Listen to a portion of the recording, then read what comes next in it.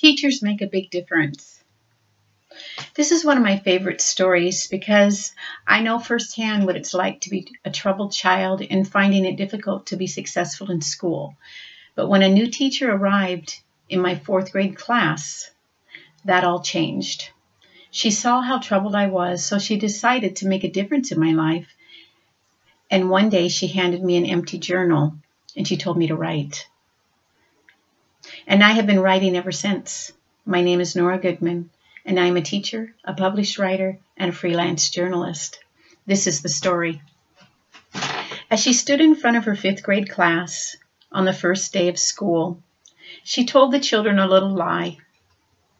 Like most teachers, she looked at her students and said that she loved all of them the same. However, that was impossible because there in the first row, slumped in his seat, was a little boy named Mike Peterson. Mrs. Thompson had watched Mike the year before and noticed that he did not play well with the other children, and that his clothes were messy, and that he constantly needed a bath. In addition, Mike could be unpleasant.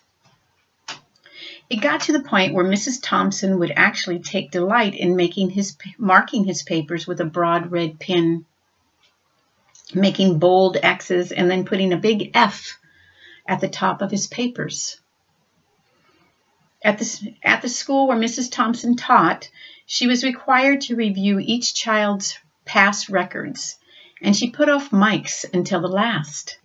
However, when she finally reviewed his file, she was in for a big surprise. Mike's 1st grade teacher wrote, "Mike is a bright child and easy to please. He does his work neatly and has good manners. He is a joy to be around." His 2nd grade teacher wrote, "Mike is an excellent student, well liked by his classmates, but he is troubled because his mother has terminal illness and life at home must be a struggle." His 3rd grade teacher wrote, "His mother's death has been hard on him.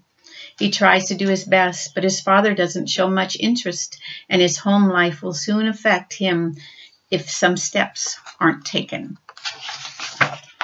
Mike's 4th grade teacher wrote, "Mike is withdrawn and doesn't show much interest in school. He doesn't have many friends, and he sometimes sleeps in class." By now, Mrs. Thompson realized the problem, and she was ashamed of herself. She felt even worse when her students brought her Christmas presents wrapped in beautiful ribbons and bright paper, except for Mike's. His present was clumsily wrapped in a heavy brown paper bag that he got from a grocery store. Mrs. Thompson painfully opened it in front of the students. Then some of the children started to laugh when she found a rhinestone bracelet with some of the stones missing, and a bottle of half-used perfume. But she hushed the children's laughter when she explained how pretty the bracelet was while putting it on and dabbling some of the perfume on her wrist. Mike Peterson stayed after school that day just long enough to say, "Mrs. Thompson, today you smell just like my mom used to." After the children left, she cried for at least an hour. On that day, she quit teaching reading, writing, and arithmetic. Instead, she began to teach children. Mrs. Thompson paid particular attention to Mike. As she worked with him, his mind seemed to come alive. The more she encouraged him, the faster he responded. By the end of the year, Mike had become one of the smartest children in the class, and despite her lie that she would love all the children the same, Mike became one of her teacher's pets. A year later, she found a note under her door from Mike telling her that she was still the best teacher he had ever had in his whole life. 6 years went by before she got another note from Mike. He then wrote that he had finished high school, 3rd in his class, and that she was still the best teacher he had ever had in life. 4 years after that, she got another letter stating that while things had been tough at times, he'd stayed in school.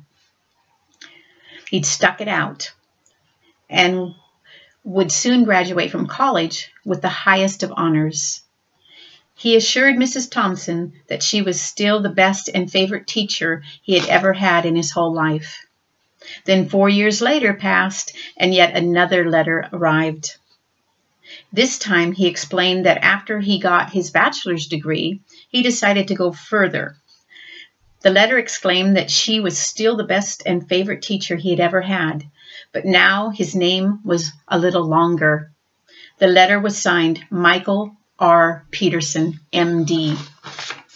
The story does not end there. You see, there was yet another letter that spring. Mike said he'd met this girl and was going to be married.